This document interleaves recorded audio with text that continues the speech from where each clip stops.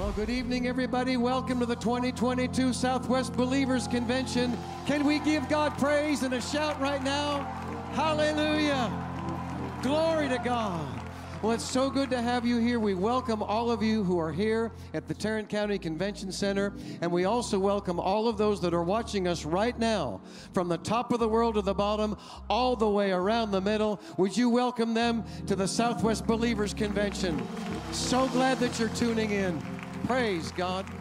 Well, if you would go ahead and be seated for just a moment.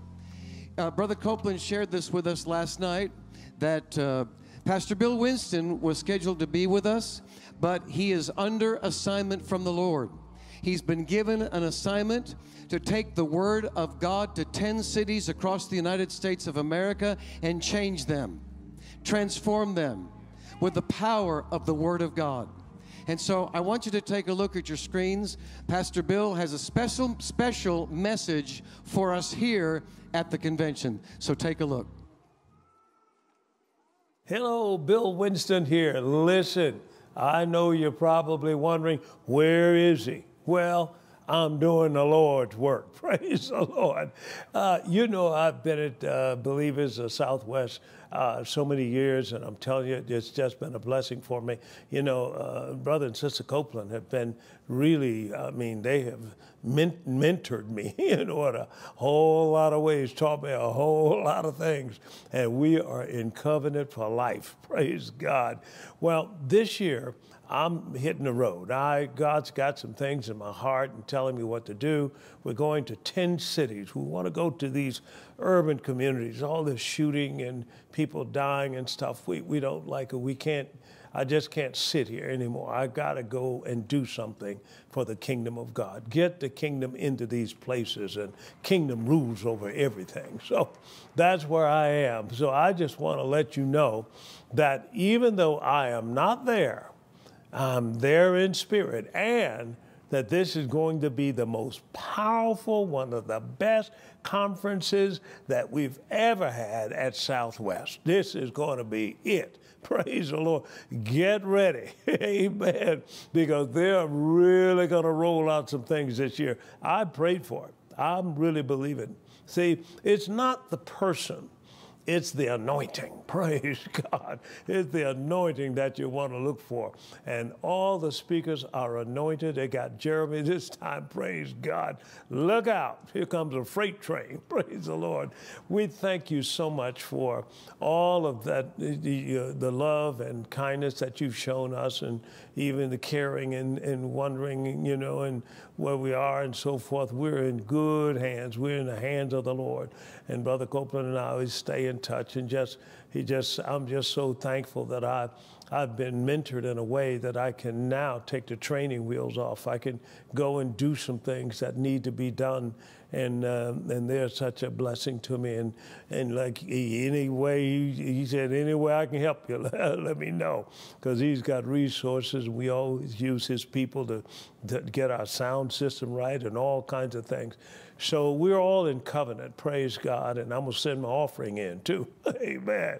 But just want to let you know all is well. I'm out here doing a 10-city tour. We call it Operation 10 Cities. We're going in like the Navy SEALs or something, you know. We're going to straighten some of this thing out. We're going to get this kingdom and invade darkness in Jesus' name. So pray for us. We'll be doing the same for you. By the way, my son David, he'll be right there. Pastor David, he's running this youth ministry up here and also helping us on the road, but he'll be right there with the youth as usual, preaching, teaching, and healing in the name of Jesus. So I just want to thank you so much for all the love and kindness that you have always shown us, and just let you know that Jesus is Lord. Praise God. Praise God. Everyone stand up with me, please. He just said pray for him, so we're going to pray for him right now on this assignment. Father, in the name of Jesus, we lift up Pastor Bill Winston and this anointed assignment that you've given to him. And Lord, we believe that lives will be changed. Cities will be changed. The anointing of God upon him to deliver the word of faith will bring peace to those cities. And Lord, we thank you for the work that he is doing, the assignment that shall be fulfilled. And we set ourselves in agreement with him right now that it shall be done. It shall be done. Use him, protect his team. Lord, we plead the blood of Jesus over the 10-city assignment, and thank you for its perfect fulfillment in the name of Jesus. Do you agree with that? Praise God. Those of you that would like to come down to the altar here and worship with us as we praise the Lord, come on, make your way down here right now, and let's say this after me. In Jesus' name, we declare the glory of the Lord over this service tonight. In the mighty name of Jesus. Amen. Let's worship the Lord together.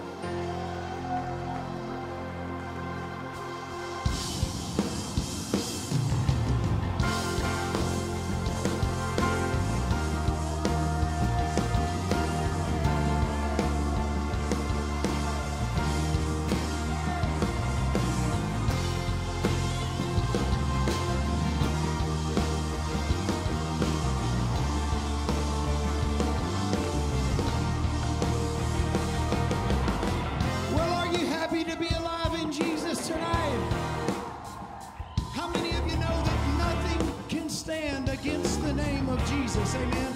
We're going to declare some things tonight in faith over this service. Are you with me?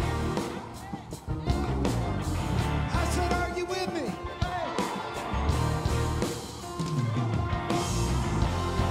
Hey. If you walked in sick, you're going to walk out healed. If you walked in bound, you're going to walk out free. If you walked in heavy, you're gonna walk out light. If you walked in weary, you're gonna be alright. Just a mention of his name. Just a mention of his name. Just a mention of his name. Everything can change. Everything can change. Just a mention of his name. Just a mention of his name. Just a mention of his name. Everything can change.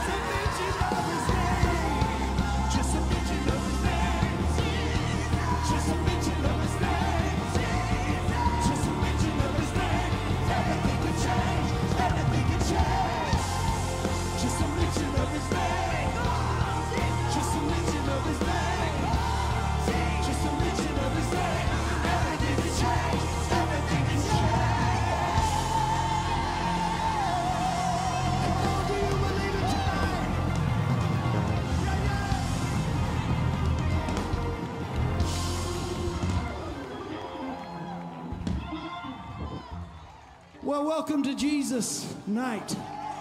Hallelujah.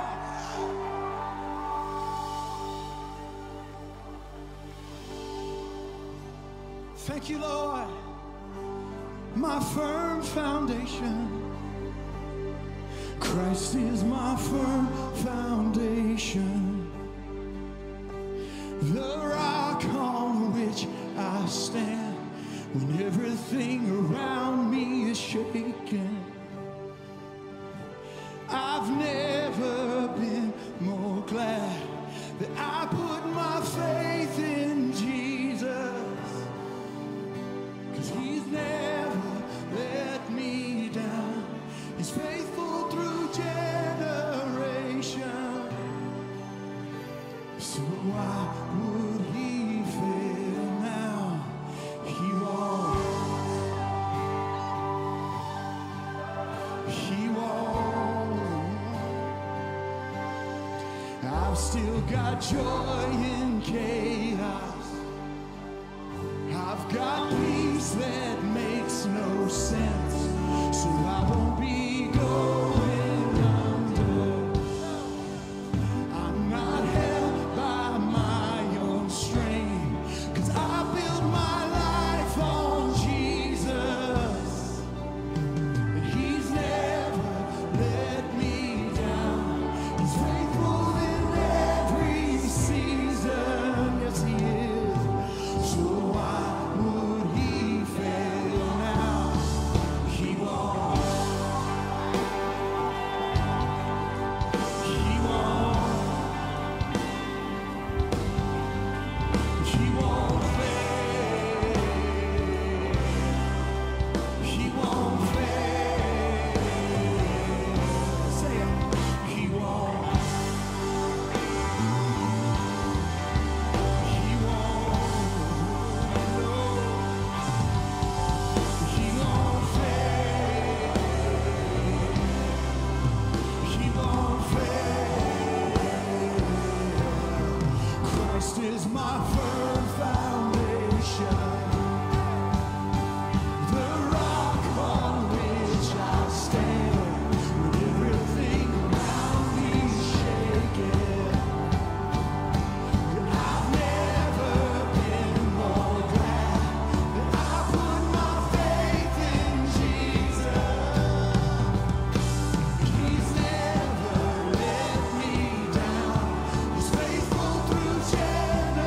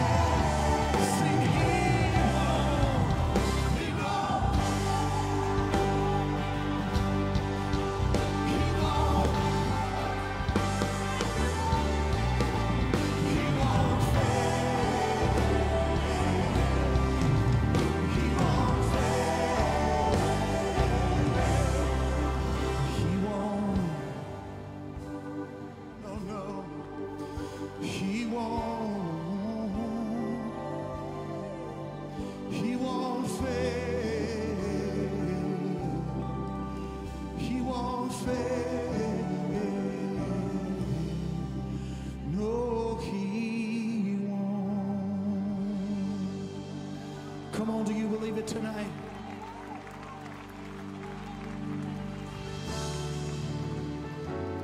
My Lord, Jesus.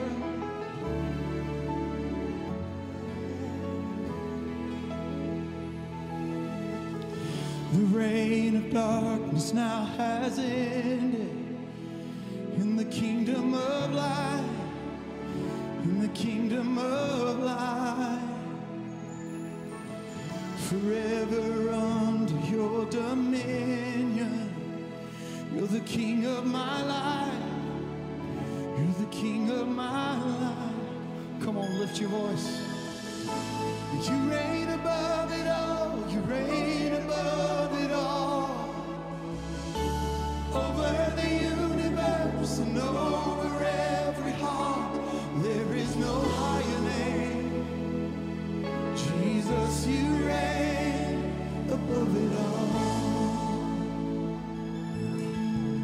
And on the cross the work was finished. You poured out your life just to give us new life. Now from the lips of the forgiven, hear an anthem arise, 'cause Jesus, you're alive, yeah, yeah. And you reign above it all, you reign above it all, over the universe and over every heart. There is no higher name. Jesus, you reign above it all. Let all the heavens and the earth erupt in song. Sing hallelujah to the everlasting one. There is no higher name. Jesus, you reign above it all. Above it all, Lord. Every situation, every circumstance, God, you reign. 'Cause you sent the darkness running out of an empty grave, seated alone in glory, enthroned on the highest praise. You sent the darkness running out of an empty grave, now seated alone in glory, enthroned on the highest praise. You sent the darkness running out of an empty grave, now seated alone in glory, enthroned on the highest praise. You sent the darkness running out of an empty grave, now seated alone in glory, enthroned on the highest praise. You sent the darkness running out of an empty grave, now seated alone in glory, enthroned on the highest praise. You sent the darkness running out of an empty grave, now seated alone in glory, enthroned on the highest. You reign above it all, you reign above it all,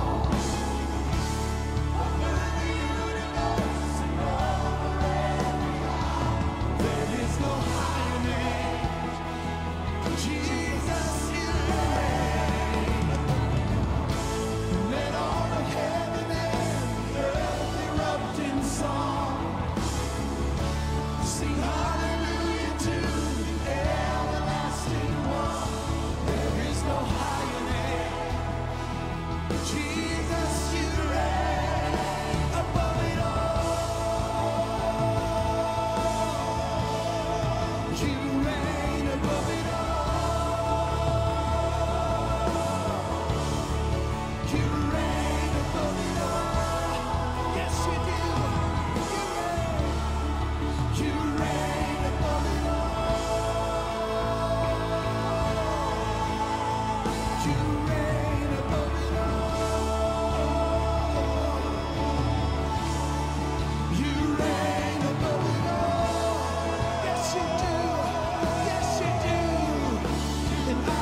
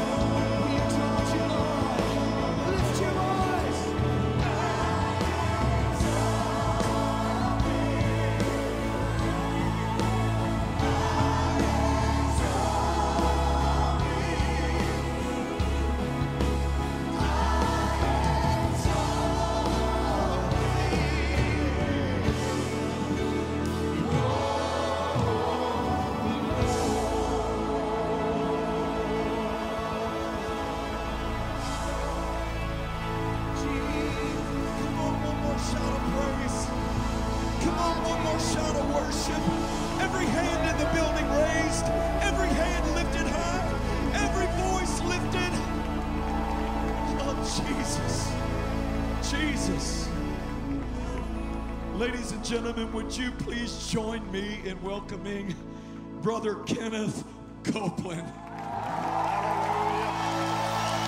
Thank you, David. Come on, give the Lord a shout tonight. Glory to God. I mean, didn't we hear some word today? Praise God. You know, Jeremy said he told my favorite story about our little buddy. Of course, he's several years older now than he was then. And they were on a road trip, and they had a potty emergency. And the only place was a roadside rest station. And he was talking about, we're different. Our children are different. And they walked in there, and he said, "Oh, Daddy, this smells like the curse of the law in here." That's my favorite right there. Praise God. Well, let's give the Lord a praise and a thanksgiving once again, please. Hallelujah. Hallelujah. Now, before you're seated, I want you to remain standing for a moment. Our registration report, we've total registered is 4,393. Main registered, 3,584, includes 452 pastors, ministries, or churches. 1,440 registered, 411. Super Kids, 398. Now, everybody that's registered, be seated. If you've registered.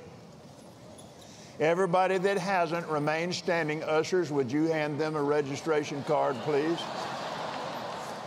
Now, let me tell you something. No one, I mean no one, gets your name and address. We do not do that. These ministries, all of us together, we do not swap mailing lists. Ever, ever, ever, ever. And we certainly don't sell it to anybody. So you may rest assured that it's very confidential. And you can see we need to continue to add to this as the day goes on. Now then, we still need District of Columbia. Anybody here from D.C.? Get that man a card right now. Glory to God. Amen. Mark that one off the list. Hallelujah. Right up here. I need an usher here with a registration card.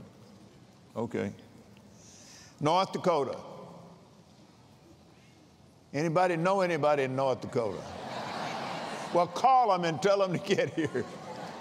Praise God. South Dakota. I was just up there and preached in Fargo just a few weeks ago. And Wyoming. Anyone hear from Wyoming? Well, there will be, because we'll get them all before it's over with. Hallelujah. And U.S. territories that have checked in, the AA, Armed Forces Americas, North Mariana Islands, Puerto Rico, and Virgin Islands. Now, we're going to do this again tonight. We have 16 countries registered in, and when I call your country, please stand and remain standing.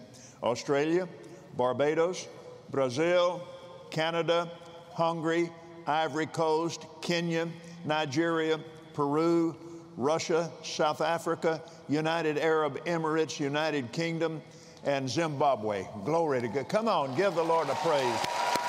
Thank you for coming here. We want to bless you in the name of Jesus. Just thank you for coming and sharing with us. You may be seated. Praise God. All right, I have some reports here for you. Now, we've added some countries. All 50 states and District of Columbia are watching. We now have 92 nations. Total number of households. Now remember, with the worldwide average now is 3 per household. Number of households, 138,637 times 3 is 415,911 people watching this service. Glory to God, hallelujah. Now, you've heard me say this before. When I was at Oral Roberts University, I came in from school one afternoon, and I just brought my briefcase in and set it down, and I said, Gloria, I'm going to go down here. The Arkansas River comes right there by Riverside Drive. I'm going to go down there in this riverbed, and sometimes there's a lot of water in it, but that particular time it wasn't. There's a dry part of it down there. And I just went down there and began to walk and pray in the Spirit. And I kept hearing nations, nations, nations. I just kept hearing that, nations in my spirit, nations. And I kept praying and the effect of nations. And I began to hear different nations in my spirit. Well, at that time, I knew in my heart that we were supposed to have large meetings. And I was in 2 of the last tent meetings that Oral Roberts Evangelistic Association conducted. And since I was part of their flight crew, then, you know, I was in all of those meetings and big auditoriums and all that.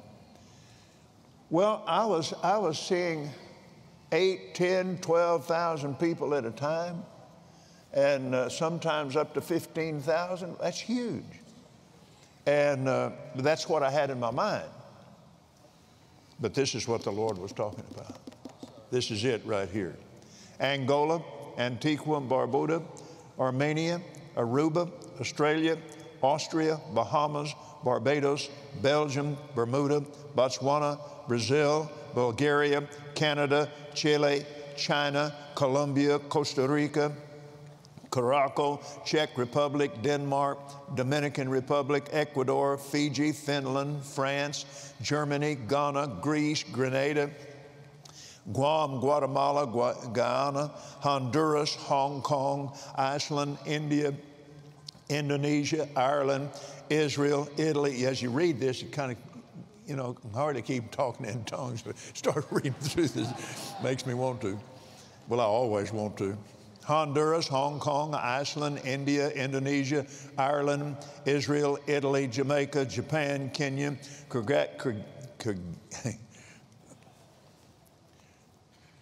Kyrgyzstan.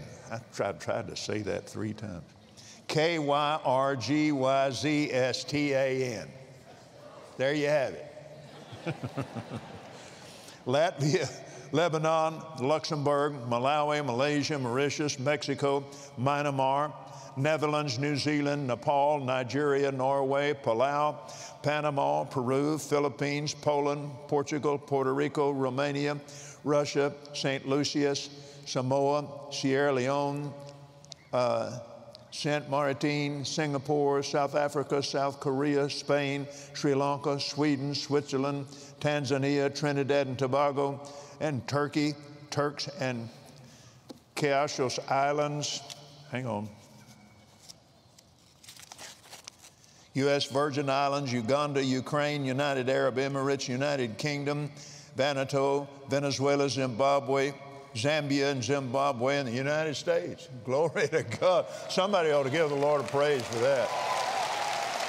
So now, when we have a meeting now, what we have in this auditorium is actually a token of the size of this convention.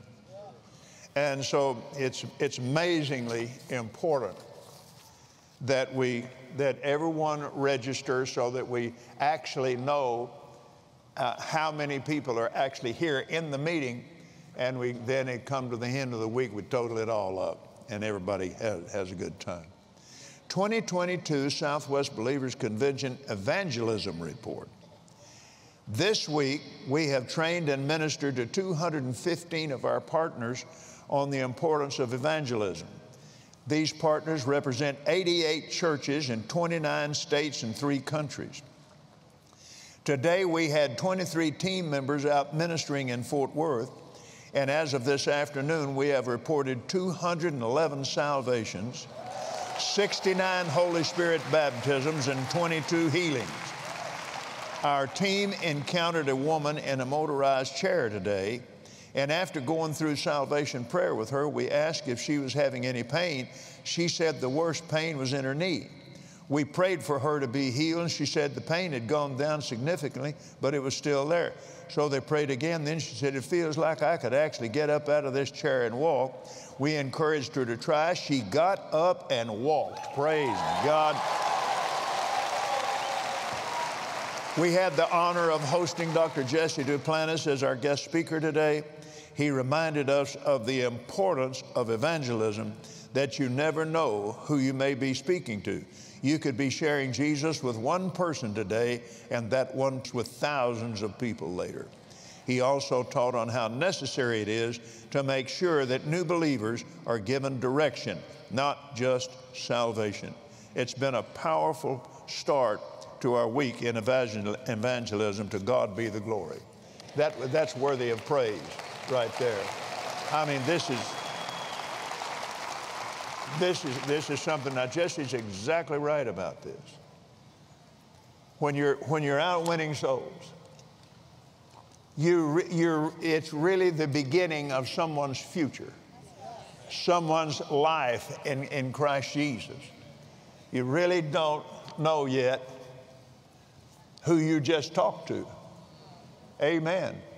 You know, somebody won Billy Graham. Amen. Hallelujah. And then Billy Graham won Jesse. And there's no telling how many people that man's brought into the kingdom of God. So that's the way the kingdom works. Now then, Super Kids Academy.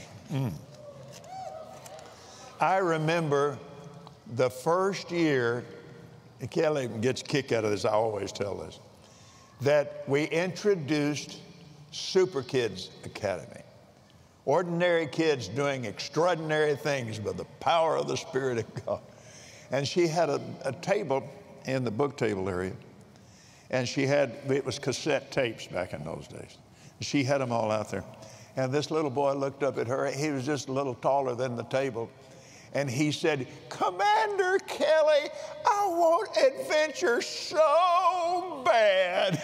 Well, he got in there and had adventure, and now, of course, he's out doing his own adventures now. I wish all of you adults could peek into Super Kid Academy at certain moments during our time with your kids. It seems that whenever parents are in our room, either dropping off or picking up their children, it's game time, video time, or some sort of activity. What they rarely get to see are the moments like we had last night during our service. A powerful worship service led right into our God time as we shared from God's Word how breath and all life comes from Him. The presence of the Lord was so evident, and the kids were locked in without any distractions. I think if you could see this and feel the power in the atmosphere, it would be a blessing to you. But whether you ever get to witness this or not, be assured, your children are experiencing the greatness of God and the presence of Jesus here in Super Kid Academy. We love y'all, asking the Lord to visit us again tonight, Commander Dana. So they're not babysitting. I'm telling you, it's powerful. 1440, 270 students in attendance. And now, on day one, 1440, ended on a high note as we had honor of having Dean Sykes. We most definitely had a move of God. Dean taught the students that in order to live an uncommon faith, they're going to have to deposit the Word of God into their hearts on a daily basis. The Lord moved mightily as students were saved, rededicated their lives to the Lord, delivered from suicidal thoughts and unforgiveness. The presence of the Lord was thick and tangible as Dean began to lay hands on almost every student in the room to walk in the freedom that Jesus has provided, that faith in God accesses. It was amazing to see what the Lord did. It was only night one. It's only going to increase here. 20 first-time salvations, 50 students rededicated to their life to the Lord, 17 students delivered from suicidal thoughts, 46 students who were called to full-time ministry were prayed over, 200 plus students who were struggling with forgiveness were prayed for. Now, Tuesday, Commander Kelly, 260 students in attendance. Day two picked up right where day one ended, and we had the one and only Commander Kelly. The students received a rich word as she taught the students a message titled, "When Are We?" The students listened with eager ears as she taught about the times they're living in and the nearness of Jesus coming. These students are living in the most crucial generation ever, and Jesus is going to be looking for faith when he returns. Commander Kelly encouraged them to always keep their eyes on Jesus, no matter what the situation they find themselves in. And she reminded the students of how their Heavenly Father sees them. The Lord worked with his word and confirmed it with signs and wonders, and multiple students had never experienced before. 200 students know they heard the voice of the Lord. Folks, we have a young generation that's coming up, and this is a powerful time. Would you agree with that? Would you stand with me and let's just give the Lord praise and thanksgiving for these reports? I'm telling you, this is outstanding. I was so impressed this afternoon with what Keith Moore said and what Jeremy was talking about. I mean, look at us. And Jesse brought it up, Jerry brought it up. I mean, no, we're different. And there are people having meetings and conventions everywhere, but where do you know where people come in and spend a whole week in 105-degree weather to worship God and hear the word of faith preached and grow in powerful ministry and word? And by the end of the week, your entire life and future is changed. Amen. Glory to God. Ministries leave with direction. Came in searching, leave with direction. And people leave with answers to the questions and to the problems. Glory to God. So just lift your hands and give the Lord praise and honor and glory. Amen. And while you're standing, put your hands together and welcome Creflo Dollar to this platform. Yes, amen. Sir. The man himself. Sir. Oh, yeah. Sir. Yes, sir. You know, I was thinking, you can sit down, I'm going to talk to him a little bit. He and I were talking on the phone the other day, and I don't remember really what brought this about, but Gloria and I were staying in their home, and it was cold in Atlanta, and it got icy and snowy, and somehow Gloria and Taffy decided to go house looking. Yeah. And we just went slipping and sliding around. Yeah, we did. And he had a Jeep Wagoneer, I think it was. Yeah. Real nice, brand new. Yeah. Had four-wheel drive. Yeah. And so he said, "You drive this." I said, "Okay." So we're driving around. You know, I got thinking about what else happened that day. He and I were driving along there, and the prophet's anointing came on me, and I just began to speak in the Spirit. And this was the first time that this had ever happened to me just like this. I turned around to him and I said, "You know, I believe I received that." When Jesus said, "When you pray, believe you receive," he didn't say it as long as you can understand what you said. That's prayer, isn't it? Yeah, and I said, Can you do that? Yeah, that's what he said. Can you do that? I said, well, yeah, let's do it. So we just started, and the anointing of God came on the two of us, and we began to have a conversation in tongues. And it went back and forth, and then one would interpret back to the other. It was one of the most amazing experiences I've ever had, and it's the only time I ever experienced that. Wow. But that day, I learned to believe I receive when I'm praying in the Spirit, particularly specifically about certain things. And it changed my prayer life. And you caused that. Praying in mysteries. Praying mysteries in secret. Well, that's what the Lord said. Yeah. It just came out of my mouth. I said, you know, that's my mystery. That's my divine secret. And I believe I received it. Yeah. Amen. Yeah. Who said you had to understand it in order to receive it? How long have we been together? I used to be 24. That's how long. Yes, sir. Over 30 years. I remember I was in the back bedroom there preparing to preach. And I had just got dressed and I just finished tying my tie. And your baby walked in there. I didn't know she was in there. She walked in there and she said, "What are you doing?" I said, "I'm getting ready to preach." "Really?" I said, "Yes."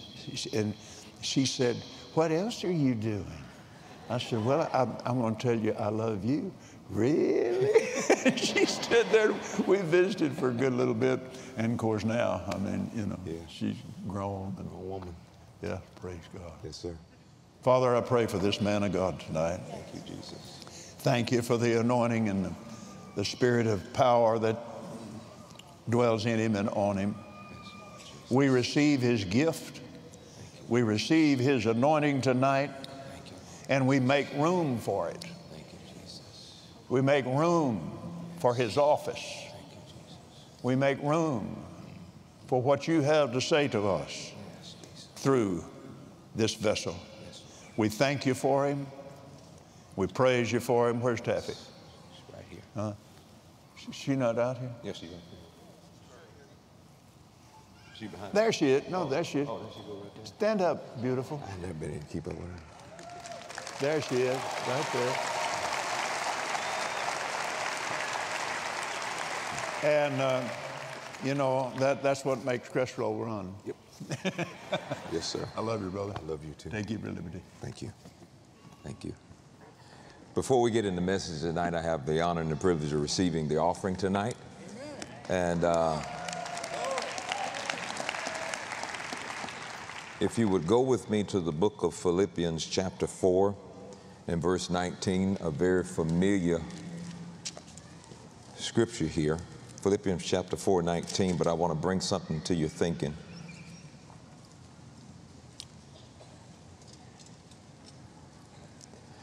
Verse 19 says, "And this same God who takes care of me will supply all your needs from his glorious riches which have been given to us in Christ Jesus."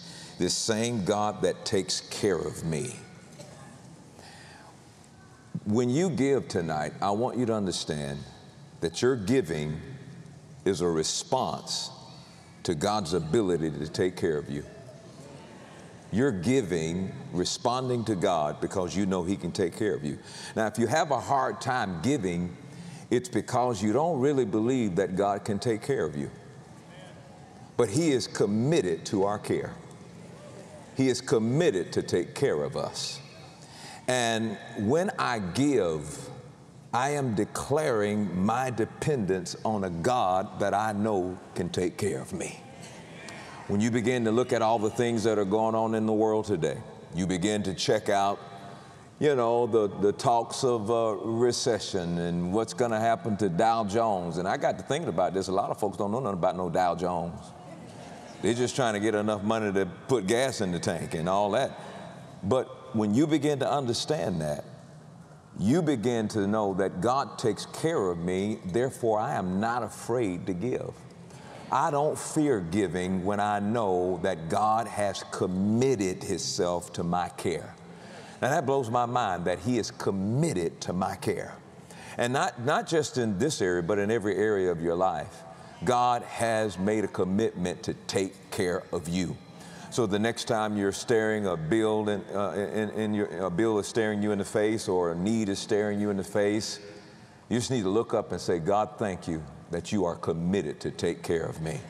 Now, how does that get to rolling? Look over here in 2 Corinthians chapter 9. 2 Corinthians chapter 9. And Paul uses the analogy of farming to describe how this works. Remember this, a farmer who plants only a few seeds will get a small crop. But the one who plants generously will get a generous crop. You must each decide in your heart how much to give. And so a couple of things here. You get to decide how much to give, and you also get to decide how much harvest you're going to get. Because he tells you now, if you sow sparingly, then that's what's going to come back. But if you sow generously, he said, then you will receive generously. You must each decide in your heart how much to give. And he says, and don't give reluctantly. Want to do it. Don't give reluctantly. Nobody should have to twist your arm to do it. God should have done, you should have enough testimony in your life to look over your life and see the number of times that God has shown up to take care of you. When everything else was failing, God was taking care of you. When things were not available, he was taking care of you. And as you begin to look at that, you decide in your heart how much to give. And he says, don't give reluctantly or in response to pressure. He says, for God loves a person who gives cheerfully, and God will generously provide all you need. Then you will always have everything you need, and watch this, and plenty left over to share with others. So you're going to have what you need and plenty left over to share with others. When was the last time you shared with others? We're in a society right now where people are really self-centered and they think about themselves. But when you begin to look at, you know what, God has met my needs and I've got plenty left over, Lord, show me who I can share with. I remember years ago, I'm not too sure when it was, but Brother Jerry he taught a message and he defined the word blessing. And when he defined that word blessing, I never forget, I saw a water hose attached to the spigot.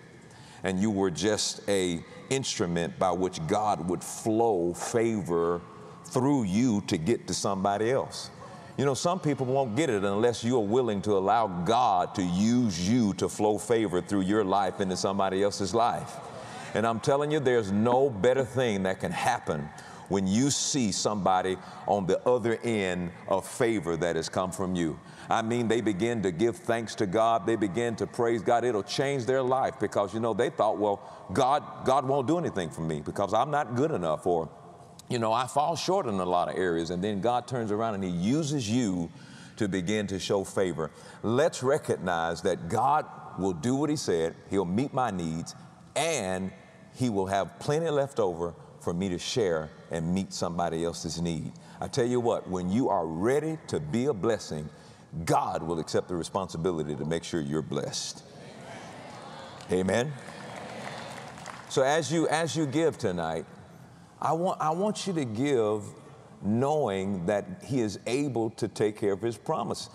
You know, if you sow a seed of any amount, God is committed to multiplying that.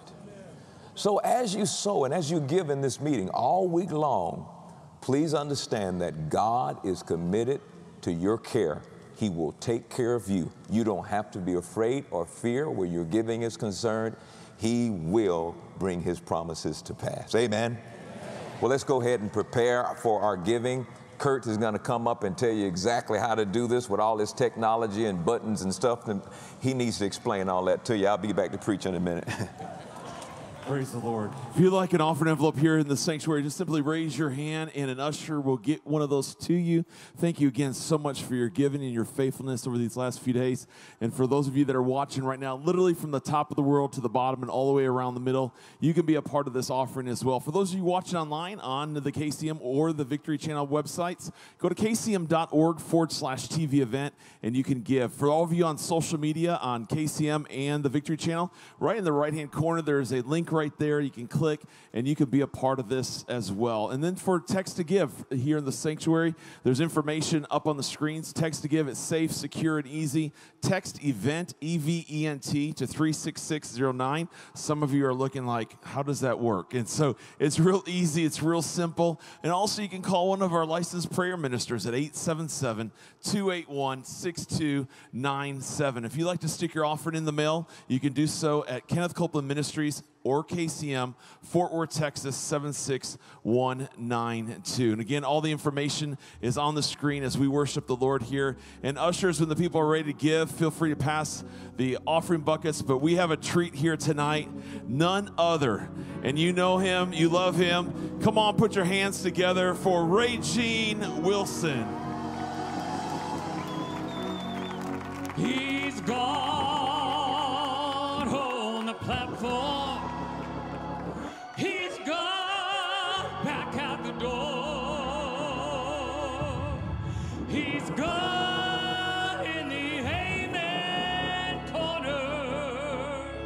He's God all over the floor.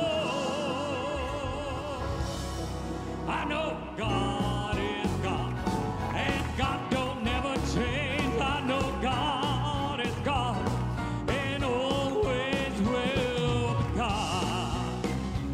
He's God when the lightning flashes. He's God when the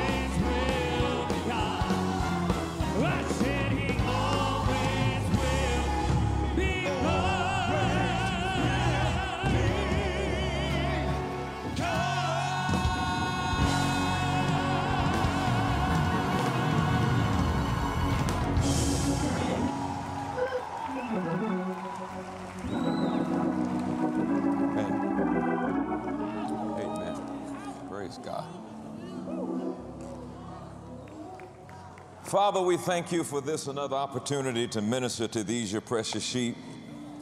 Thank you, Lord, that revelation knowledge will flow freely, uninterrupted and unhindered by any satanic or demonic force. And Father, I pray that you will speak through my vocal cords and think through my mind. None of me and all of you. And Father, I thank you that every ear is anointed to hear. Every heart is anointed to receive. And Lord, I pray by the Holy Ghost, you will do something so magnificent in the lives of these your children that no man will dare take the credit or boast about what you have done. And so we praise you in advance of it right now. In Jesus' name we pray. And everybody said, amen. Come on, give the Lord a big hand clap of praise before you're seated. I said, come on, let's give the Lord a big hand clap of praise. Hallelujah. Thank you, Lord. You may be seated. If you have your Bibles, go with me to the book of Titus, chapter 2. Titus, chapter 2. And when you get to Titus, chapter 2, let's begin at verse 11. I want to establish some things for the series I'm going to deal with this week and tell you in a moment what we're going to be talking about. Titus chapter 2, verse 11 says, "For the grace of God that bringeth salvation hath appeared to all men, teaching us that denying ungodliness and worldly lust, that we should live soberly, righteously, and godly in this present world. And while we're doing that, looking for the blessed hope and the glorious appearing of the great God and our Savior, Jesus Christ." And let me say that Jesus is on his way back. And while the news is talking to you about global warming, please understand it is a global warning. Things are about to happen, amen? Now, notice in verse 11, he says, "For the grace of God that bringeth salvation has appeared to all men." This grace has appeared to all men, giving them the opportunity to make Jesus the Lord of their lives. Grace of God is made available. This has been made available and appeared to all men. So everybody on the planet has the opportunity to get born again if they want to. Now, we know everybody on the planet, a lot of folks have not taken that opportunity, but thank God for those who have taken that opportunity. But the grace of God brings salvation and has appeared to all men. Now, notice this, verse 12, teaching us. And so those of us who have received salvation and we have taken advantage of this grace that's been made available to all men, grace is now teaching us that denying ungodliness, teaching us to deny worldly lust, that we should live, teaching us to live soberly, teaching us to live righteously, and teaching us to live godly in this present world. So, you know, sometimes people say, well, you better be careful about that grace, man. You get into too much, it'll cause you to have loose living. No, this grace will teach you Christian conduct like nothing else. This grace will teach you how to refuse and to deny ungodliness, but it'll also teach you how to be godly. In fact, I looked at that one day because I wanted to make sure I was getting everything I needed to get out of this issue when he says grace will teach us to deny or to refuse ungodliness. You know, ungodliness is defined as not having regard for God.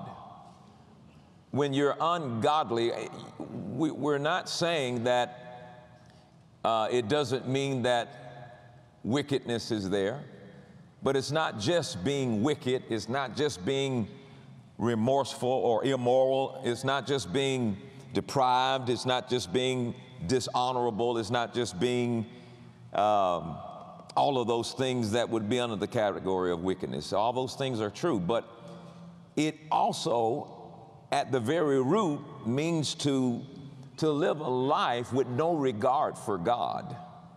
It includes all that is done without taking God into account. The grace of God will teach you to refuse and to deny ungodliness. In other words, to deny disregarding God. Everything that we cannot ask God to bless is ungodly. When things happen in your life and you see no need to get God to bless it, and you proceed to do things without regarding God. Now you think about that. How many things in your life are you doing and you're not even regarding God? You've decided, I want to do it my way, when I want to do it, how I want to do it. And then we go and we say, God, come and bless this, rather than going to God and say, Lord, show me what you want me to do. It is just as much ungodly act for you to walk in disregard to God. And the Bible says that grace will teach you to deny disregarding God, to deny this issue of living a life where you can just kind of walk around and think, well, I don't need to get God to bless this. And I'm going to tell you right now, you're going to need God to bless a lot of things. When systems start failing, when your money starts failing, when you show up to go get your favorite Greek yogurt and it's not on the shelf, you might want to start involving God into your life before you start doing something, instead of having an afterthought of it. But grace will begin to teach you that. Grace will also teach you how to be godly. Well, what is that? It is to have regard for God. It includes voluntary dependence upon God. It is a godly life that is free from doubt. It's a godly life that is free from doubting His wisdom, doubting His love, doubting His goodness, doubting His provision. It is a godly life where you're saying, God, I not only regard you, but I absolutely depend on you. I need you. I got to have you. I've got enough of seeing what happens when I start doing things without you. I am totally dependent upon you. I declare my dependence upon you. You are my God. You will take care of me. Any devil show up, you are used to kicking devil butt. Thank you, God, for taking my life and doing what you do with my life. Dependence upon God excludes all dependence upon self. Dependence upon God excludes all dependence upon self. We're living in a society where we've come to depend on ourselves more than we've come to depend on God. Therefore, tonight I'd like to start, I'm not going to finish this tonight, but I want to talk about righteousness versus self-righteousness. You choose. Righteousness versus self-righteousness. You choose. Righteousness is so critical in our lives today that if there's one place where the enemy wants to put a constant attack on you, it is in that area of your identity where righteousness is concerned. If he can somehow interfere with your identity, he can affect your behavior. Your behavior is a result of who you are. It's a result of your identity. Get that right, then as a result of it, you will begin to fall in line and see a lot of things happen. Now let's look at Hebrews chapter 5, verses 12 and 13. Hebrews chapter 5 and verse 12 and 13. Verse 12 says this, "For when for the time you ought to be teachers, you have need that one teach you again, which be the first principles of the oracles of God, and are become such as have need of milk and not of strong meat. For everyone that uses milk is unskillful in the word of righteousness, for he is a babe. What is he saying here? He talks about you're immature until you understand the life of righteousness by faith and not righteousness by works or disregarding God. You're immature. You're still on milk until you understand this life of righteousness. Every now and then, I love to at least once a year or maybe twice a year, teach a sermon on righteousness, because it's such an important area of our lives that we just cannot allow Satan to come in and wreck it up. You've got to know when things are going good and when things are going bad. You've got to know, I am the righteousness of God. Say that out loud. I am the righteousness of God. Now, let's go to Romans chapter 5 and verse 17. Romans 5 and verse 17.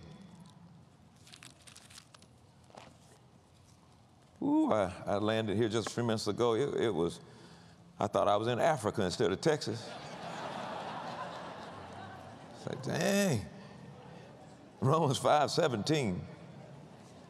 He says, for if by one man's offense, verse 17, death reigned or ruled by one, much more they which received abundance of the abundance of grace and of the gift of righteousness shall reign in life by one Jesus Christ. And so you notice here that here's the gift, here's the abundance of grace, and out of that abundance of grace we see a gift of righteousness. The gift of righteousness comes from this abundance of grace. Now, it's been a very interesting 3 years. My wife and I have seen a lot, and we have seen God move in some miraculous ways. And it's added to our understanding of the grace of God and our definition.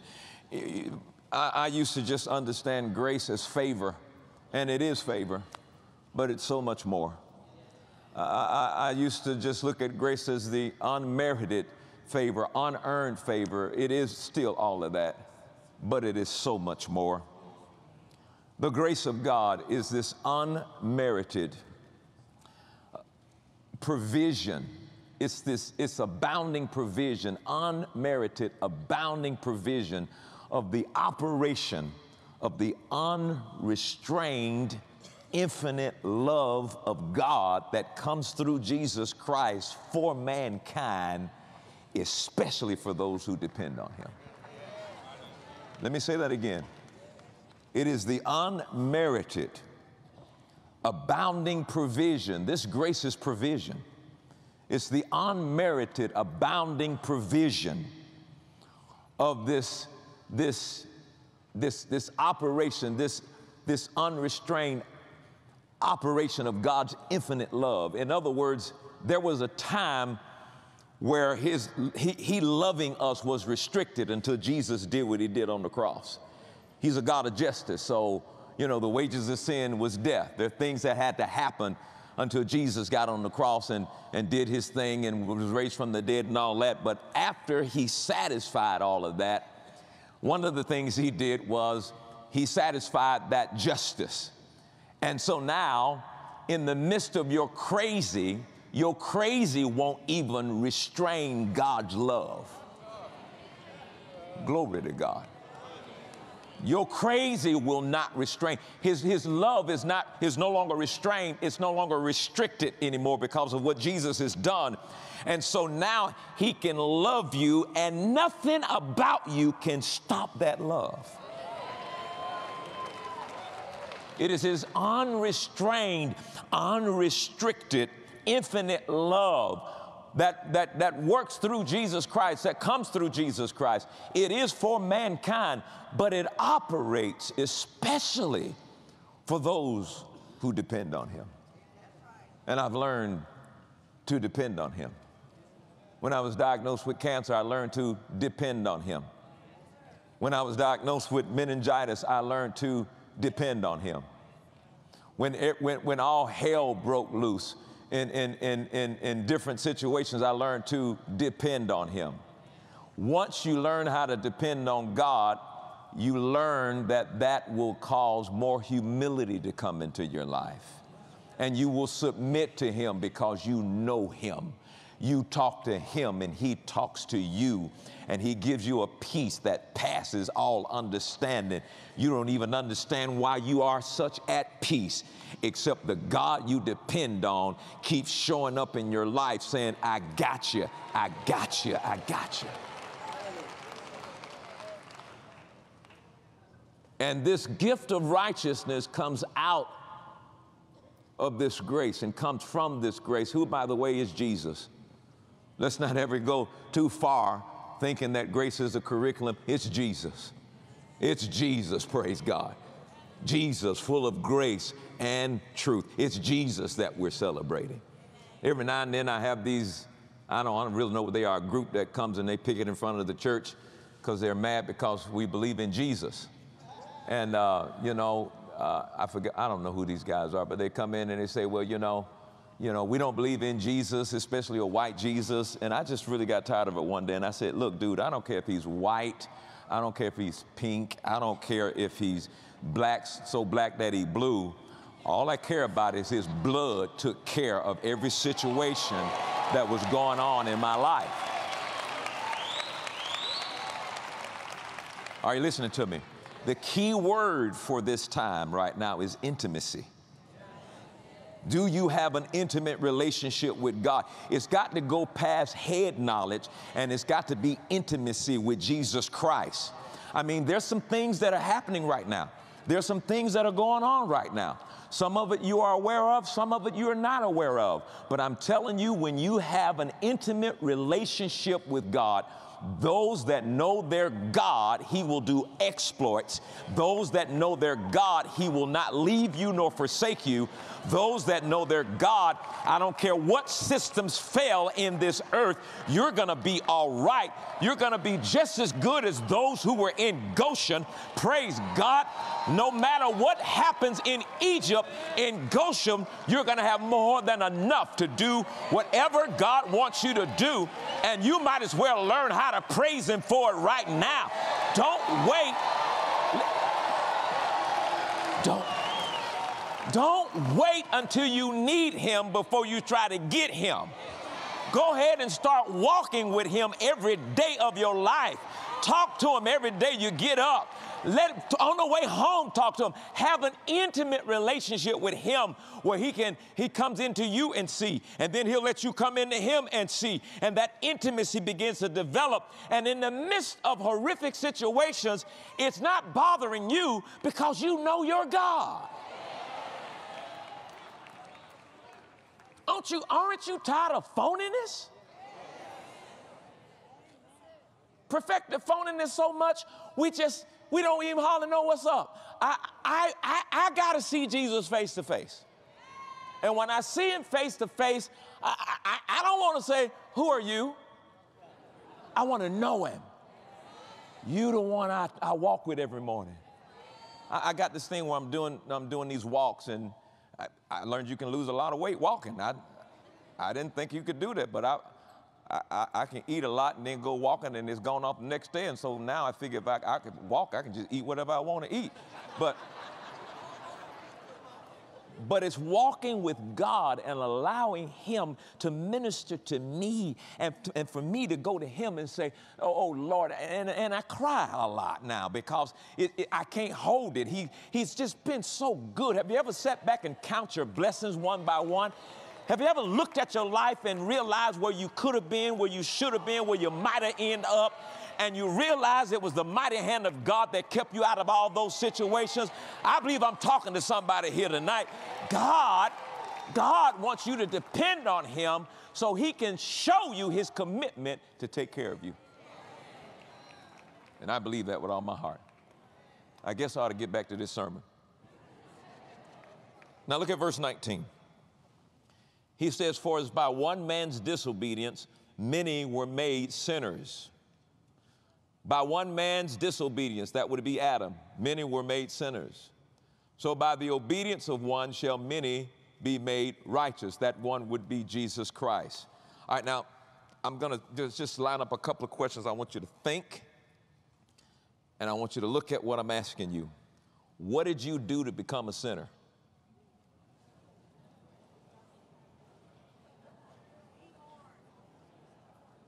I mean, that's not a hard question. You know, we got simple questions that we make hard, like, what is a woman? I apologize. I apologize. I'm just saying, that used to be an answer you could answer just like that. Now you pausing. I'm sorry, I'm supposed to be nice tonight.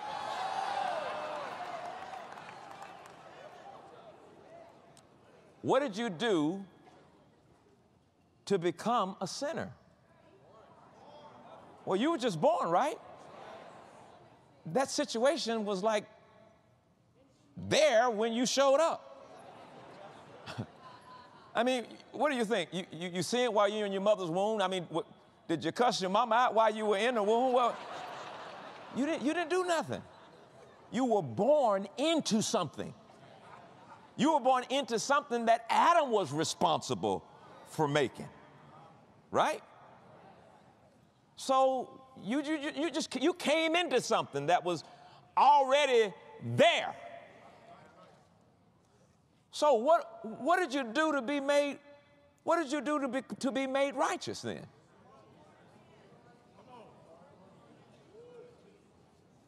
Again, what did you do to be made righteous? It was not because of any action of your own, but it was because of Jesus. Jesus did something, and you were born, you showed up into something that had already been made ready. You showed up into something that was available because of Jesus. Glory to God. Quit trying to bring something to the table.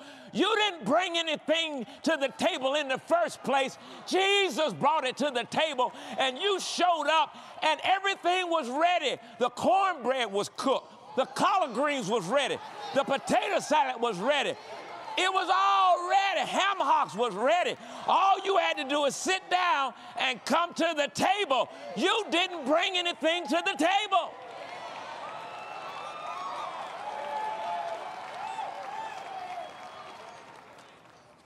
Look at 2 Corinthians chapter 5. It's all right if I take my time, right?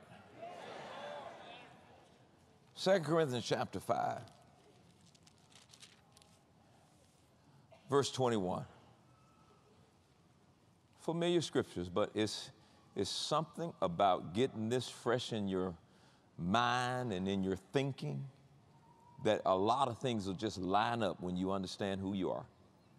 Verse 21, he says, for he hath made him to be sin for us. All right, now think about it. Now, what did Jesus do to be made sin? He never sinned. The Bible says he never sinned. And yet he was made sin. He who never sinned was made sin. Oh, my God. And then he says, for he hath made him sin for us who knew no sin, that we might be made what? The righteousness of God in him. So he had never sinned and was made sin, and you ain't never been right and it was made right with. Huh? So why are we righteous in God's eyes? Because we do right? No. You're not righteous. We're not righteous in God's eyes because we do right. It's because of Jesus that we're righteous. I am righteous because of Jesus. You got to understand something. As long as Jesus is all right, I'm all right. I'm righteous because of him. Let it settle. I'm righteous because of him. I'm righteous because of him. I'm righteous because of Jesus. I'm righteous because of Jesus. I'm going to say it 2 more times. I'm righteous because of Jesus. I am righteous because of Jesus. I didn't bring anything to the table. Look at this. Romans 5. Let's look at this in the NLT. Romans 5, verses 1 and 2. Romans 5, verses 1 and 2. He says in verse 1, therefore, since we have been made right in God's sight by faith, we have peace with God because of what Jesus Christ our Lord has done for us. Because of our faith, Christ has brought us into this place of undeserved privilege, where we now stand. We now stand as born-again Christians, as the righteousness of God. We now stand in this place of undeserved privilege. And we confidently and joyfully look forward to sharing God's glory. We are standing. You are the righteousness of God. If you're born again, say out loud, I'm the righteousness of God. As the righteousness of God, because you believed what Jesus did. You had faith in Jesus Christ, and your faith laid hold and took possession of righteousness that Jesus has made available to you and has brought you to a place of undeserved privilege. Not brought you to a place that you deserve to be at that place. You are at this place, undeserved privilege. I am privileged to be the righteousness of God, privileged to be redeemed, privileged to have healing available to me, privileged to have wisdom available to me, not because I did something to boast about what I did to be in this place of privilege, but it is an undeserved place that God has brought me to this undeserved place, and I've got this undeserved privilege, praise God. So every time I declare I'm righteous, that I'm redeemed, that I have wisdom, that I have access to healing, access to prosperity, access to His promises, I don't dare do that without lifting my hands up and giving the credit and the glory where the glory is due. If it had not been for God, I wouldn't be in that place of undeserved privilege. Now, let's look at another scripture here real quick. Romans 3 and 22. Romans 3 and 22. He says, we are made right with God. How? By placing our faith in Jesus Christ. And this is true for everyone who believes, no matter who you are. I'm made right with God because of my faith in Jesus Christ, period. I'm the righteousness of God because of my faith in Jesus Christ, period. Now, so how much right do you have to do to be righteous enough? How much good do you have to do before you're good enough? See, this is where some are. We have more faith in what we do for Jesus than what Jesus has already done for us. I said we have more faith in what we do for Jesus than having faith in what Jesus has already done for us.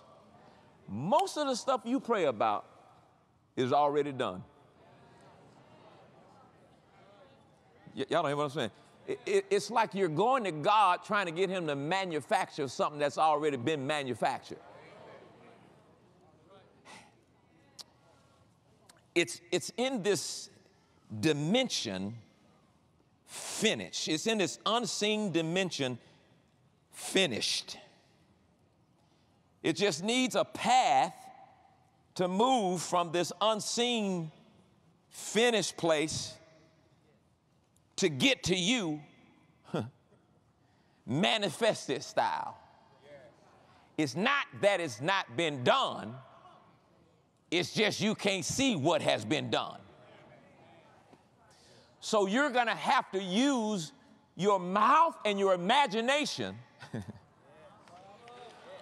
to set up a path for what's already finished to show up done.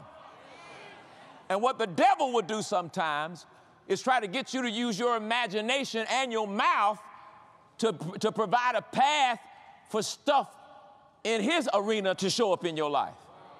So don't tell me it don't work, because as soon as you say something stupid, it seems like stupid show up. It's not that it's not done. It's already done. It's already finished. It's already been provided. It's already been made. Some of y'all working hard to try to get your bag. Excuse me, I'm in Texas. Some of you working hard to try to get your money. See, look at all the white people. Like, what's a bag?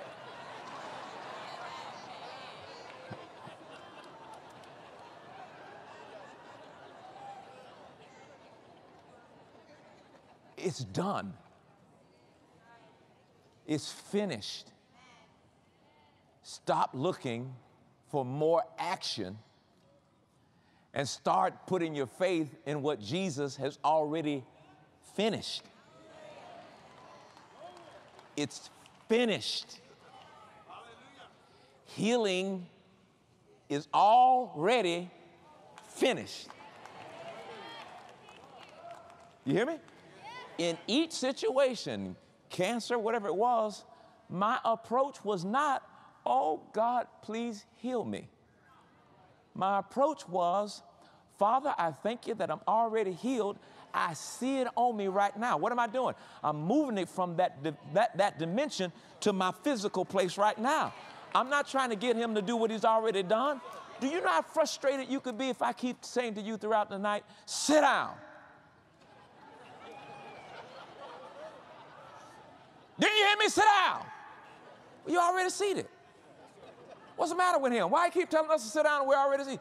Imagine heaven's doing the same thing. Oh, Lord, please heal me. He like, we did that. We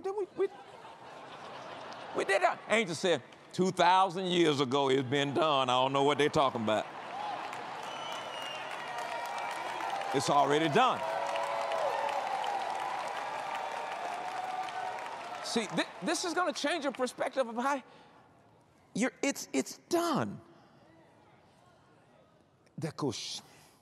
Well, how come I'm having so many problems? Now, listen to me on this now.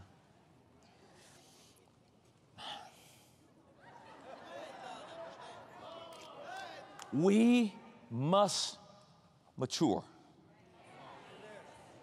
We must mature into our call. We must mature into that place that God has for us.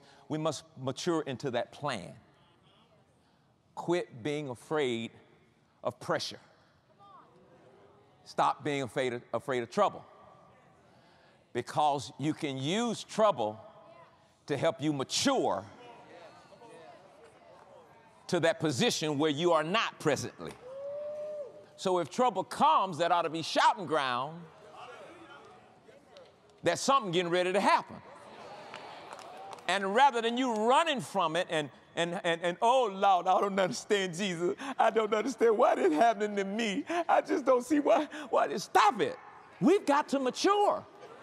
The immaturity level in the body of Christ is at an all-time low. We complain about everything.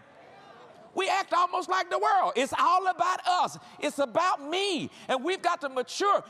Listen, one of the things I do every morning when I pray and doing my walks, one of the things I do is I have a space to pray for my enemies. I pray for people who I know don't like me.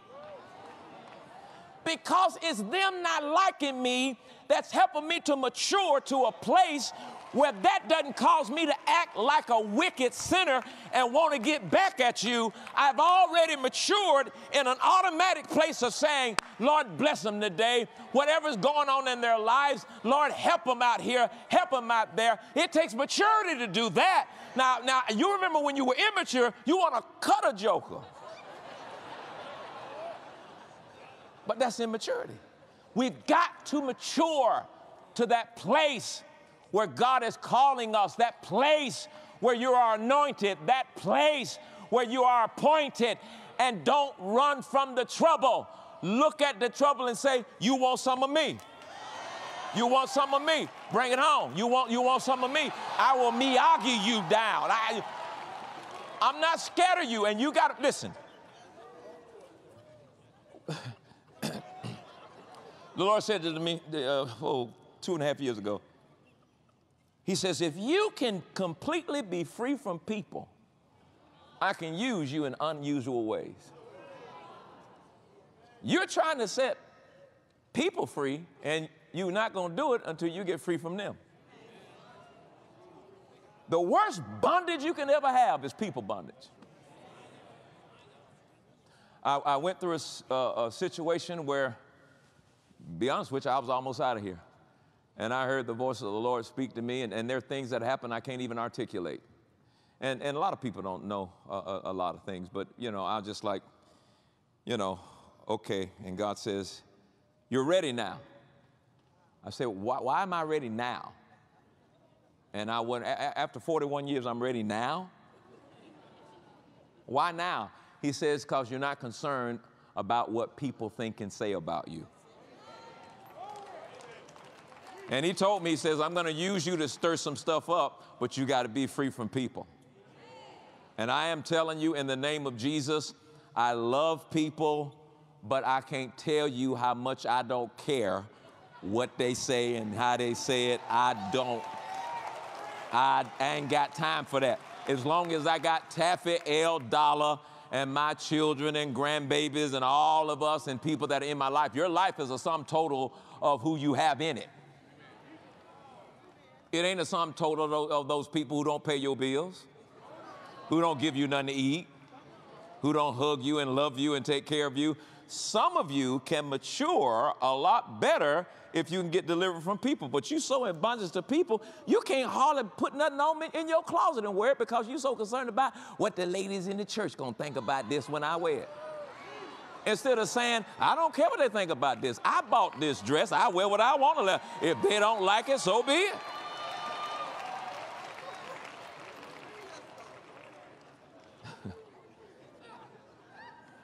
We got to be delivered from people so we can deliver people.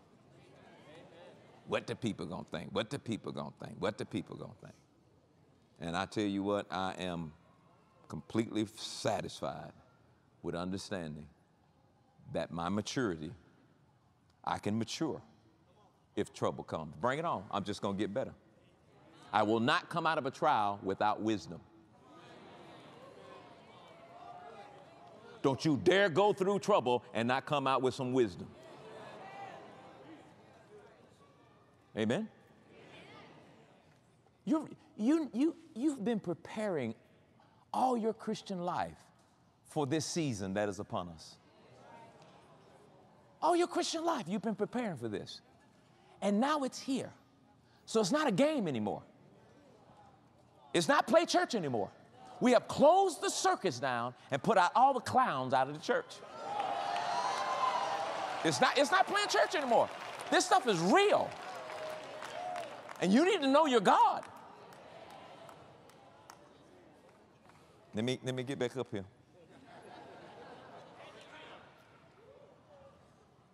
So, no more afraid of trouble.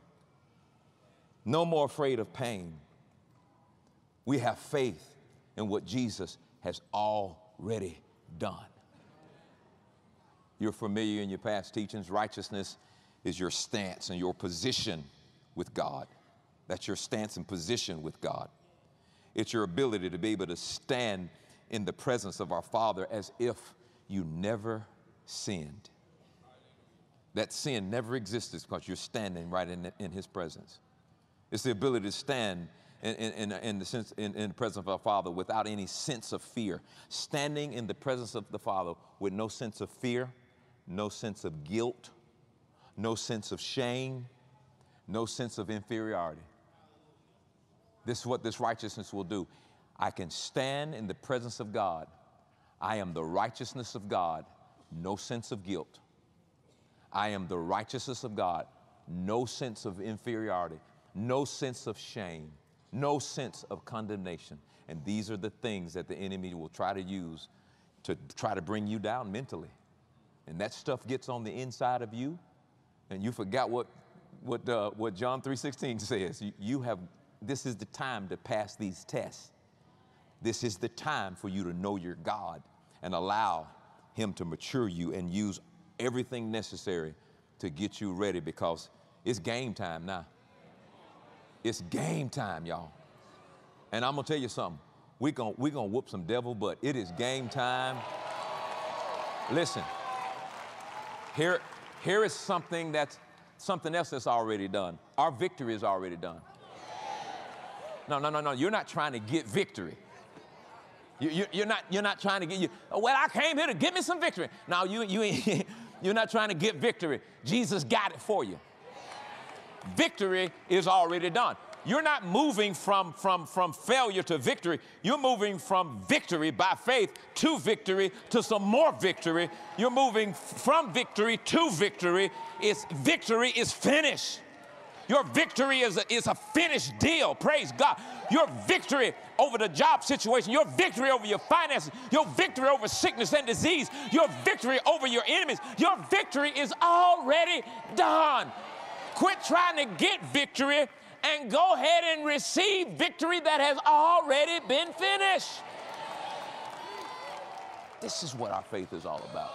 This is what our faith is all about. Amen.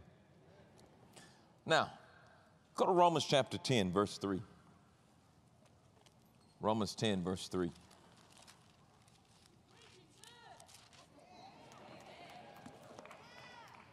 Well, I'm just a preacher. What do I know? Romans 10, verse 3 through 4. I'm going to read this out of here. Hold on a minute.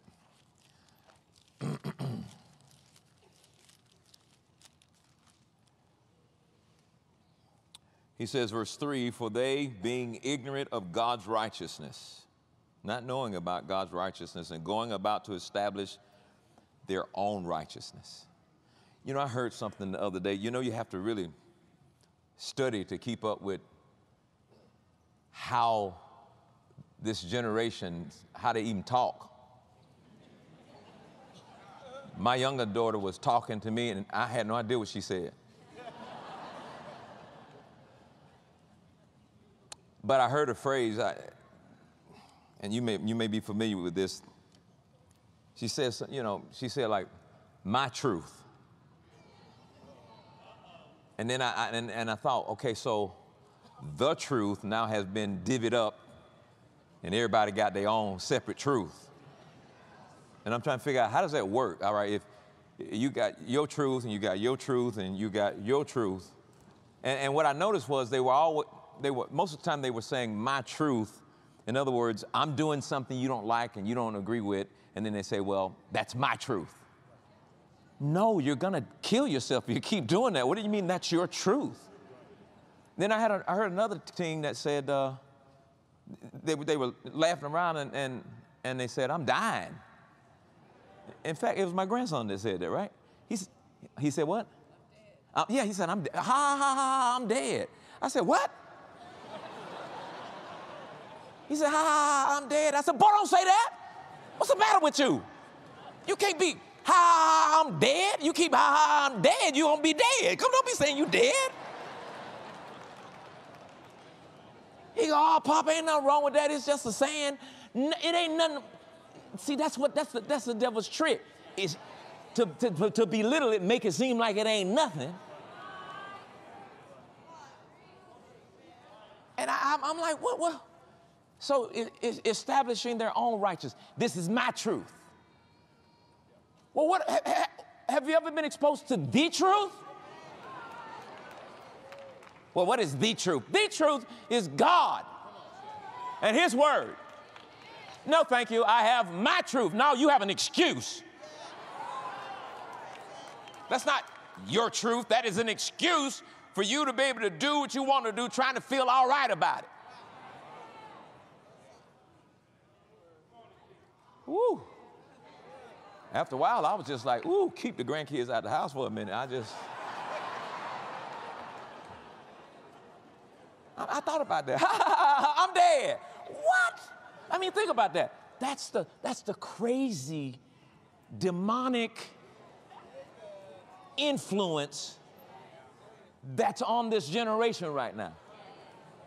That everything is a joke, and you try to talk to them, and here go the phone right here. Hey, so how was your day? Oh, it was good.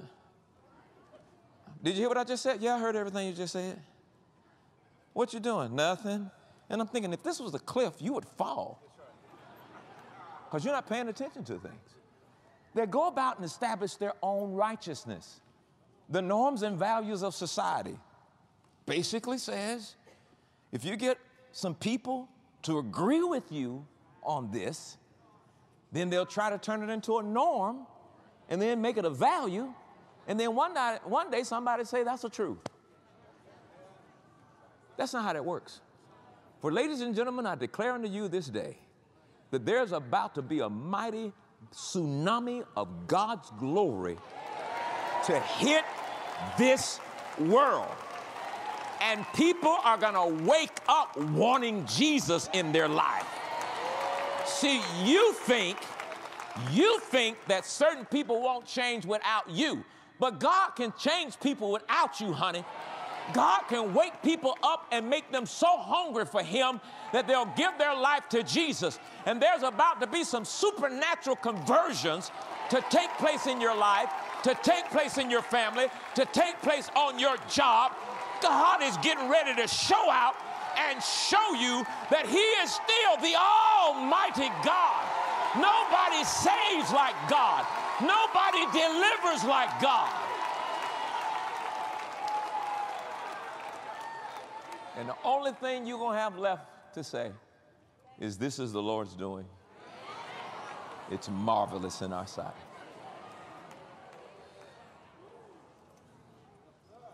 So they're being ignorant of God's righteousness. And they're going about establishing their own righteousness. And they have not submitted themselves unto the righteousness of God. For Christ is the end of the law for righteousness to everyone that believeth. Your position in righteousness is going to be a big key in this season. Your position in righteousness will determine how effective you will be in living the victorious life of faith and taking possession of the grace of God in your life. Why? Because the root of our behavior is our identity. And when we know that we're the righteousness of God, the day you believe that, you're going to do right. We're so concerned about what you do, and we keep bypassing what you believe and how you believe. You believe right, you're going to start doing right. You believe right, things are going to line up right. You believe right, God is going to deposit wisdom and show you what to do when you don't know what to do. But it all starts in that place. I believe what Jesus has done. Your position of righteousness is going to be your place of power. Your position of righteousness will determine your position of power, and it will determine your position of results. Something this simple, to understand that I am indeed the righteousness of God, is going to determine a whole lot of things and how things go in this season where you're concerned, but not when everything is looking awesome and everybody's jumping and shouting in church, but you got to be able to accomplish this when the pressure is on. When the pressure is on, you might have some tears coming out your eyes. I'm the righteousness of God. You might feel like you're hurting. I'm the righteousness of God. I mean, you may have had some just real egregious things happen in your life. I am the righteousness of God. Say that. I am the righteousness of God. When you become established in righteousness, righteousness acts like a magnet. And you know what happens? It will attract blessings into your life. This is key. Sometimes, we cannot allow this particular gift to be belittled to the point where we let it slip. And we don't remind ourselves first and foremost of who we are. I have been made righteous. I'm the righteousness of God. Don't ever, ever, ever, ever let that go. That is a mighty, mighty key in what we're doing. So we got to believe that you are the righteousness of God, and you will attract healing. Believe you're the righteousness of God, you will attract deliverance. It's already finished. You believe you're the righteousness of God, be that magnet on the other side and bring it in from that dimension to where you are right now. So, this is so very important. As we begin to walk through this, I'm going really detailed on this one because self-righteousness is going to be, it's going to be interesting because a lot of us can look at areas in our life where we are self-righteous. But I want you to understand, even when you discover self-righteousness in your life, say, I am the righteousness of God because I believe in Jesus Christ. Amen? Okay, let's get into this. Somebody said, I thought we were already into it. No, bro, I'm just trying to figure y'all out, see where y'all at. You thought I started preaching? I ain't started preaching yet. No, some of y'all ready to put that finger up. Well, I got to go now. I don't know how long you stay here all night long. I got to go now.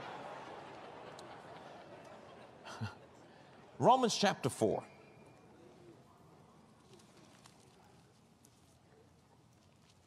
Romans chapter 4, verses 1 through 8. All right, now check this out. Follow me carefully.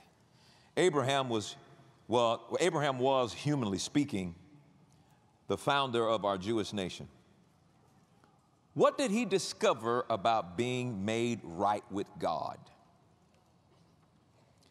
If his good deeds had made him acceptable to God, he would have had something to boast about. If his good deed made him acceptable for God, he would have something to boast about. But that was not God's way. For the scripture tells us Abraham believed God, and God counted him as righteous because of his faith. When people work, their wages are not a gift, but something they earned. But people are counted as righteous not because of their work, but because of their faith in God who forgives sinners. David also spoke of this when he described the happiness of those who are declared righteous without working for it. Oh, what joy for those whose disobedience is forgiven, whose sins are put out of sight. Yes, what joy for those whose record the Lord has cleared of. Now, notice in verse 1 the question, what did he discover about being made right? He said, well, if his good deeds had been acceptable to God, he would have something to boast about, but that was not God's way. So if the blessing of God is a reward for good behavior, then we get the credit for it. If the blessings of God is a reward for good behavior, then we get the credit for earning it. However, if the blessing is a gift, then Jesus gets the credit. We believe that this righteousness is a gift and Jesus gets the credit. We don't believe that it's a reward for our good work or our good behavior. You know, I am the righteousness of God because of my good behavior. No, I am the righteousness of God because this is a gift that Jesus gave me, and I give him credit for me being righteous. And again, the day you believe this is the day your behavior is going to line up with it. But what we do is we put so much attention on our behavior and not our identity. And so what happens is when you do bad, then you say to yourself, I'm a bad boy. But you've got to understand, I am the righteousness of God. And something crazy happened. I'm still the righteousness of God. You know, that's going to be straightened up because you are working on that identity and receiving that gift of righteousness, and that is going to determine your behavior. A lot of people are They struggle with their behavior because they don't know who they are. Once you know who you are, then that begins to fall in place, and you begin to see what you need to do. 1 Corinthians chapter 15, and verse 34. 1 Corinthians 15 and verse 34.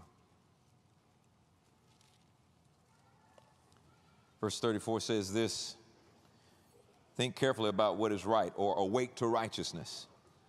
Think carefully what is right and stop sinning. Awake to righteousness and sin no more. He says, for to your shame I say that some of you don't know God at all. Awake to righteousness and sin no more. I believe this is the time for us to really wake up to what this is all about. Huge, huge. It's always the things that seem to be small and insignificant. Oh, I've learned that, so I'm good. I can go on. This is not something you can walk from and expect for things to be okay. We got to get this, and we got to keep this, and it cannot slip. Galatians chapter 2:16 in the NLT. Galatians chapter 2:16. I think I'll have time to at least give a definition of self-righteousness. No, you don't never want me to take my time. Verse 16, he says, yet we know that a person is made right with God by faith in Jesus Christ, not by obeying the law. And we have believed in Christ Jesus so that we might be made right with God because of our faith in Christ, not because we have obeyed the law. For no one will ever be made right with God by obeying the law. He is saying it's your faith in the one that's responsible for the gift. It's your faith in Jesus Christ that's responsible for the gift. Now, I got some minutes left. Now let's move to self-righteousness. I think you're pretty clear on this righteousness because you're going to have to make a choice. You're going to have to choose between the righteousness of God, or you're going to have to lean on over to self-righteousness. Now, the first thing I want to do is define self-righteousness. It's very simply this. Self-righteousness is when you are people striving to get right with God. You're working and sweating to get right with God. Instead of receiving the gift, you're striving to get what the gift is. That's self-righteousness. And look at Galatians 5 and 4. Striving and working. Striving, people striving to get right with God. And you ought to see some of the things people are doing to strive to get right with God. Galatians 5 verse 4. For if you are trying to make yourself right with God by keeping the law, you have been cut off from Christ. You have fallen away from God's grace. See, you fall away from God's grace when you're striving to try to get something through your own performance. That's how you fall from grace. Somebody says, well, this person sinned, they fell from grace. No, that's not falling from grace. You don't fall. See, when you miss the mark, grace is there to help you out. You fall from grace when you're striving and performing to try to deserve something. And you're working really, really hard, striving to be right. I'm going to be right with God. Hallelujah, I'm going to be right with God. And somebody come and take your parking space, you'll cuss them out in a minute trying to be right with God.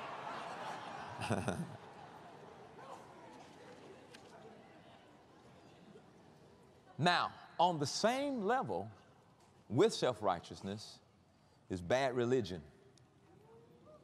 Religion is the same thing as self-righteousness. It's man's pursuit to make himself right before God. Man pursuit to try to make himself right with God.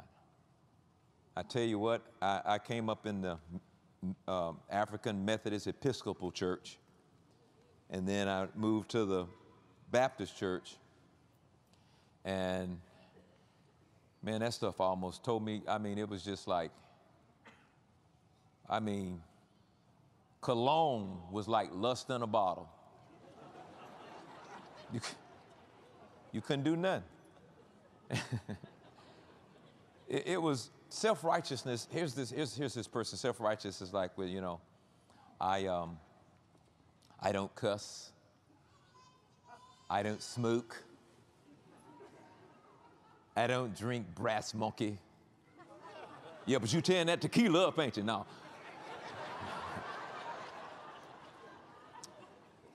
I don't watch R-rated movies. I don't even look at my naked body when I get out of the shower. You know why? Because I am holy and you are not. I'm holy. Look at me.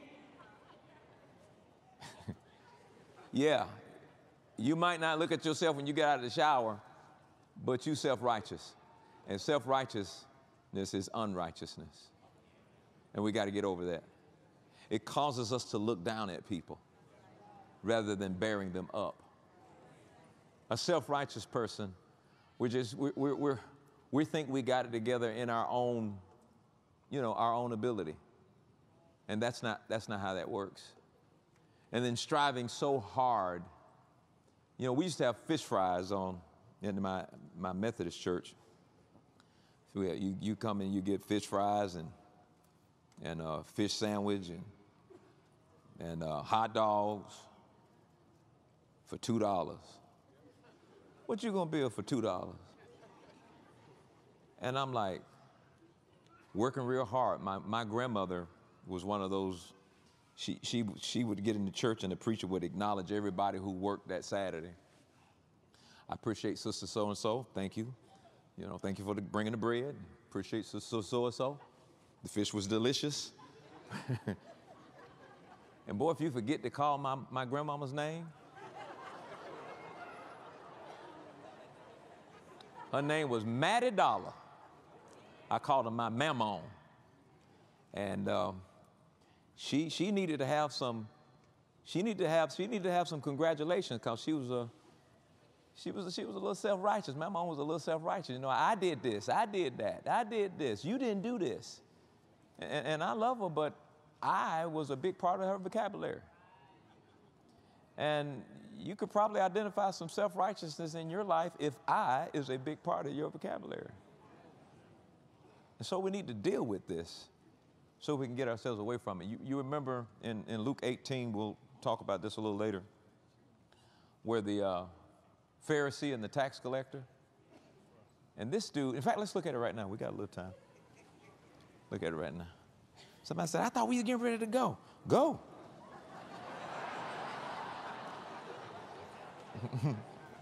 Luke 18:9.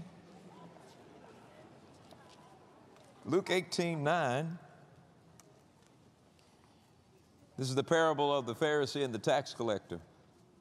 Then Jesus told this story to some who had great confidence in their own righteousness, and they scorned everyone else. 2 men went to the temple to pray. One was a Pharisee, the other was a despised tax collector. The Pharisee stood by himself and prayed this prayer: I thank you, God, that I am not a sinner like everyone else. For I don't cheat, and I don't sin, and I don't commit adultery.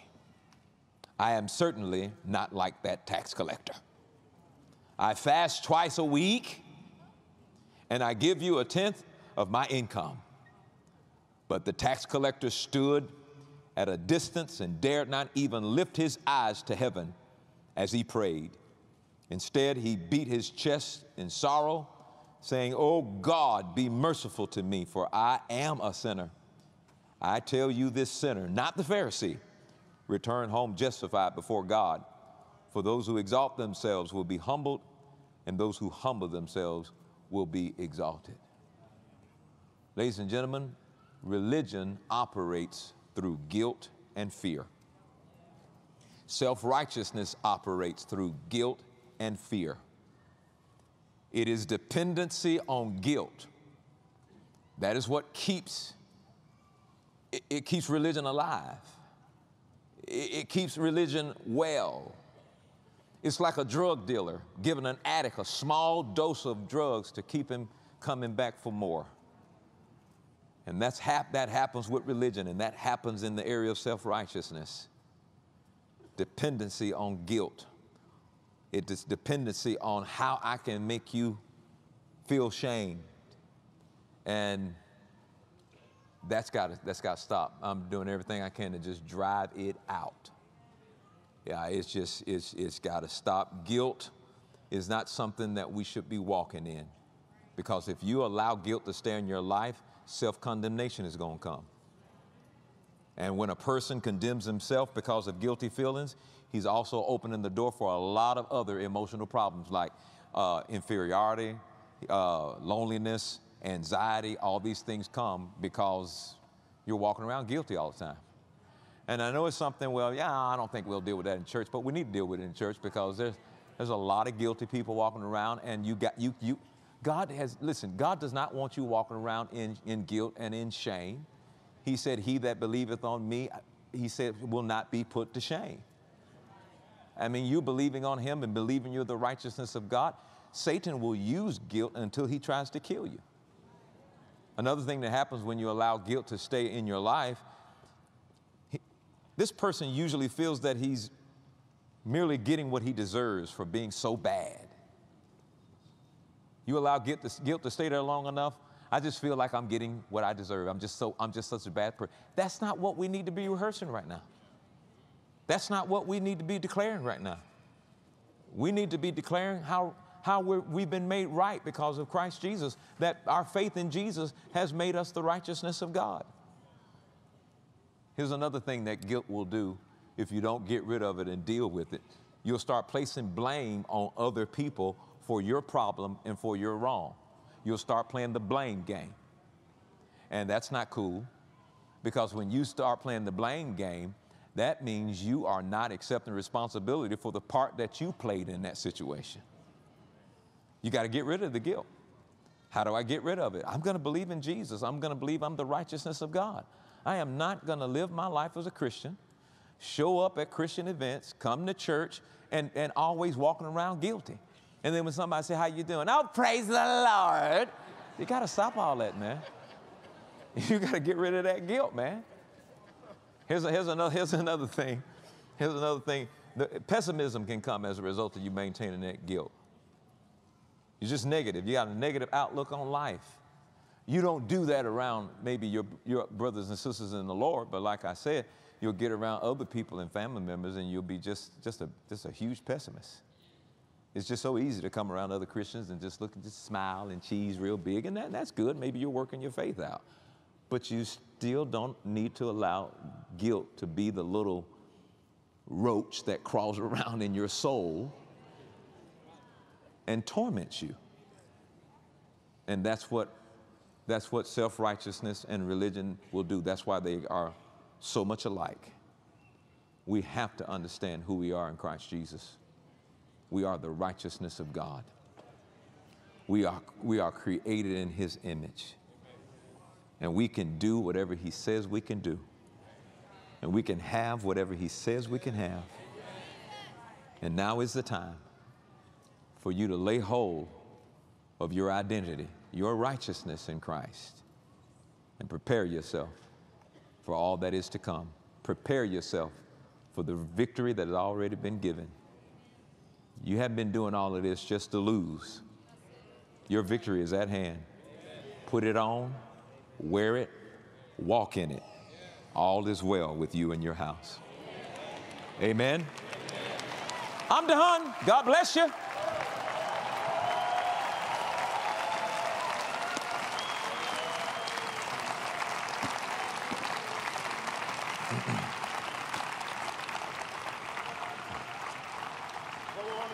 Hands together for Pastor Creflo Dollar. Wow.